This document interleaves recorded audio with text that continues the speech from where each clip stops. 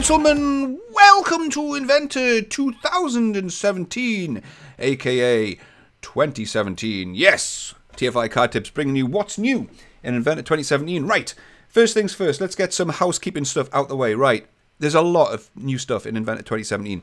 I'm going to be doing a playlist of multiple videos showing you what's new rather than do one extra long video. And this is going to be the first in that series. It's the user interface. So, if you want to check out all the other videos after you've seen this one, click the card up in the right hand corner of the screen and that'll show you all the videos that I've done on what's new. So if you've never seen TFI Card Tips before, right, there's going to be a lot of Inventor What's New 2017 videos coming out from all the various CAD suppliers, right? They tend to be very minimal, right? That's why I've brought out my channel. That's why my channel exists. I do things in depth. I waffle a lot and I go in detail. Whereas a lot of other channels, it's just like, yeah, what's new? Okay, the interface has changed. Okay, it now supports this, and this has changed. Moving on. Whereas I go right in depth, right? I look at the details of things, and I think a lot of people appreciate that. So that's what this series is all about. It might be a bit longer, a lot longer. The videos are actually a lot longer, but it is what it is, and I make no apologies for that. So the first in the series of Inventor What's New is the user interface, right? It's the first thing you see when you open up the any product, really. When you open up a new one, you want to see something different, don't you? You want to see what you've paid for, what your subscription money has got you. And if it doesn't look any different, it starts off with that element of disappointment. It does, doesn't it? You're like, I can't see anything different. I want to see what these guys have been doing for the last year. I want to see how they've been working for the money. And with Inventor 2017, you get that. It looks visibly different. It looks crisp. It looks clean and clinical, and I like it. Not everybody likes it. There's been a few people complaining about the similar contrast between different UI elements, but I quite like it, right? And it's entirely subjective, but I quite like it. Okay, so you might be thinking, it doesn't look any different, man. It's still ribbons along the top and boxes in the middle. Yeah, well, if you go back to 2016 and take a look at that, right, the ribbon bar along the top, you probably, I mean, I didn't, I'm not going to lie and be like, oh, I was using Inventor 2016 and I was like, oh, I don't like how cluttered it is and how messy it is. It wasn't like that. It's just when you see something new, you sort of appreciate how cluttered the old one was. So the old one was, you can see the ribbon bar on the top. You've got, you know, a lot of contrasting colours, a lot of separators. You've got this different gradient here between the buttons and then the blank ribbon bar. Go back to 2017. It's just cleaner, right? It's just a lot nicer looking. So they've tidied up the UI a little bit, right? And it's just, yeah, it's just nicer. It's just nicer, right? Some of the UI things that have changed. The first one, which I think is definitely, it's an important one for the future. Maybe not so much now, but for the future, is Inventor 2017 supports, or better supports, 4K monitors. So if you're running your PC at a 4K resolution, it's going to be a lot nicer, right? This recording that you're watching now is done on my Alienware laptop, right, which is a 4K resolution. So what you're looking at now is 4K. So if we go back to Inventor 2016, 2016 on 4K is horrible, right? I couldn't work. You can't work with it. It's not possible. If you've never used I would imagine a lot of people out there have never. You've heard of 4K. You've heard of 4K tellies. You've heard of 4K content, 4K videos. If you've never used a PC at 4K, it's awful. It's horrible. The reason for that is the 4K resolution makes everything absolutely tiny. All your text, all your buttons, all your icons, they go tiny. And the reason for that is because the resolution is huge. Video at 4K is amazing. It's amazing because everything's so crisp. It's so condensed. There's so much clarity there. But then the side effect of that is all your text goes tiny as well. So to handle that, right, this is Windows coming into play. You've got to apply a scale factor to everything in Windows. And this isn't pie in the sky stuff. This is real, right? If you're running at a 4K resolution, you have to do this. So if you look at 2016, right, look at these application buttons here. Look how small they are. Right, and Windows has maximized its scaled up, you see the mouse cursor there, right? That's been scaled up by Windows by about 250%. But there's some UI elements which haven't been scaled up, right? They just get ignored by the Windows scale factor, right? And that includes these buttons here. Also, the application button in the top left. Look at that. Look how small that is. It's just messy, and that then propagates throughout various other things in Inventor 2016. So if we go to like maybe make a new part. Right, the browser nodes, all the browser nodes are absolutely tiny, right? They get ignored by the scaling. It's just Windows doesn't know to apply itself to these elements. So you end up with like tiny little folders here and tiny little icons, all the little pluses that you've got to expand. These are all absolutely tiny. It's just nasty to work with. And if I was working with a 4K monitor in Inventor 2016, I would have to nerf my resolution down to 1080p, or I couldn't work like that. Even with, I've got 20/20 vision, and even you have to lean towards the monitor and try and get the cursor onto certain elements to pick them. It's not nice. I mean, look at this up here. The view cube's tiny. It's just nasty. It's just nasty. So Inventor 2017 kind of fixes most of those. Disclaimer time, right? I'm doing this video a week in advance of the actual launch of 2017. So what I'm using here is an early release candidate. It's not the beta, but it's not the final release, right? It's just a release candidate. So a lot of the things could change between now and time of release. Not too much, but some things. And it's not perfect, right? The 4K support isn't perfect. There are still some things within the UI which aren't perfect, but I'm sure they'll get there over time. They'll tweak certain things. And 4K is not that mainstream yet, and I don't know if it ever will be mainstream. But that's not for me to say. It's not for me to comment on, really, but over time, it should get better.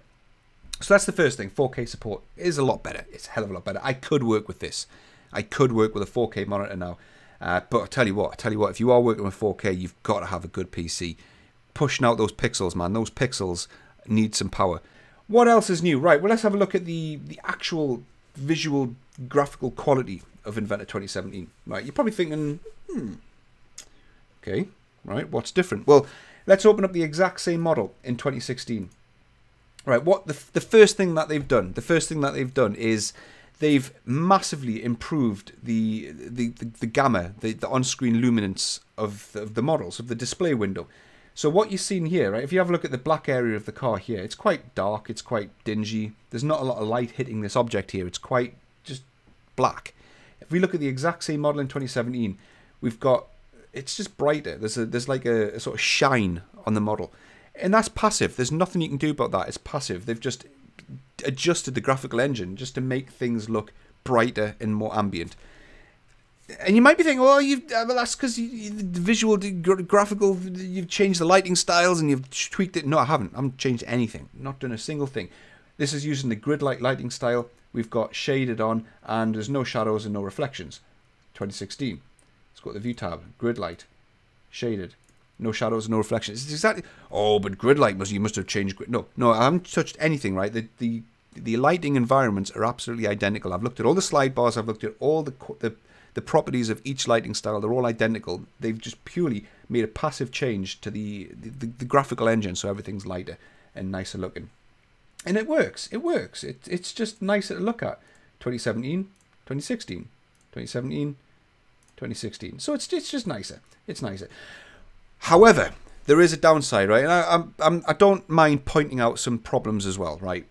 For some reason, and I don't know why, this could be either changed on the release build or in the future. I don't know why. But both of these applications are set to quality, right? So in the application options, hardware, it's set to quality.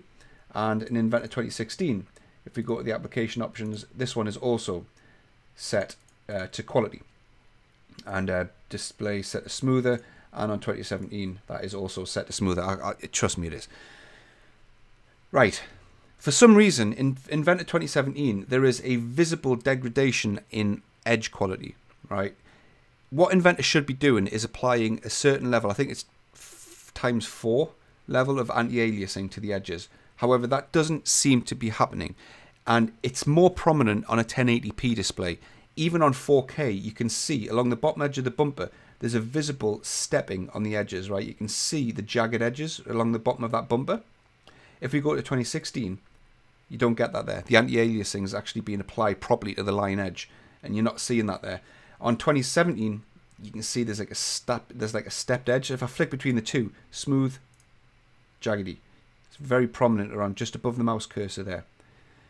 And there's nothing you can do about that, right? Inventor's running it at the highest graphical quality settings at the moment, and there's nothing you can do about that. On 1080p, trust me, that is a lot more prominent. It's a lot more stepped. That's just one thing I've noticed. It's not the end of the world at all, but it's just one thing I've noticed, and you guys might see it too.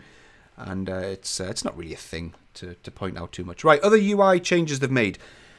Right, they've made a U-turn on their application ribbon bar stuff at the top, right? So in Inventor 2016, you'll remember you have this big I button, right, which you press and that drops down this here.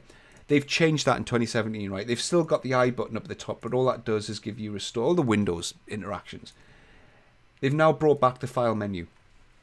So whereas you would have clicked the I to get this menu, you've now clicked the file menu, right? That's just, it's minimal. I mean, does anyone really care? Probably not, but it's just something worth noting. That's there. Some other interface things that they've done, right? They've made quite a big change to some of the dialog boxes within the appearances. So in Inventor 2016, if you were to go into, say, the environment menus and you were to select settings, right, you get this sort of very clunky graphical interface menu where you've got sort of slide bars all over the place, and yeah, shadows is sort of down here at the bottom, shadow settings, and all slide bars all over the place. In 2017, they've separated that out into tabs, which makes it a little bit more manageable, a little bit more user-friendly. So if we go into settings, we've now got an environment tab with just the slide bars just for the environment. We've got a lighting tab with slide bars just for lighting, and then you've got a shadows tab with slide bars just for shadows. It just separates things out, makes it more user-friendly. Yeah, it's in nice chunks, nice edible chunks. And I think as far as the UI goes, that's about it, right? Everything. Oh, no, it's not. No, it's not, right? I can't believe I nearly forgot about this. The browser, right? The browser tree. This is really controversial, and a lot of people are not going to like this. In 2016, right, your browser tree was separated by little sort of tree.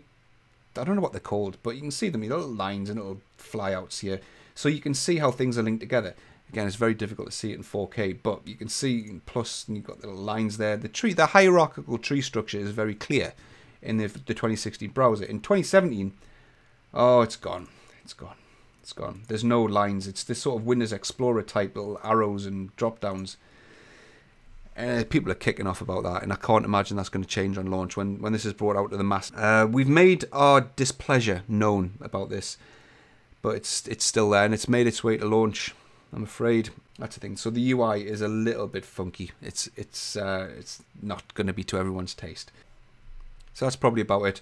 Yeah, if there's anything else, I'll put out update videos in the future if there's anything else worth noting. But I think that's about it for the UI elements. So that's the first in the series of the What's New in Inventor 2017. If you do like that, please press like. Check out the rest of the What's New videos. Subscribe if you haven't done already. Comment, all that good stuff. You know what to do. And until next time, toodles.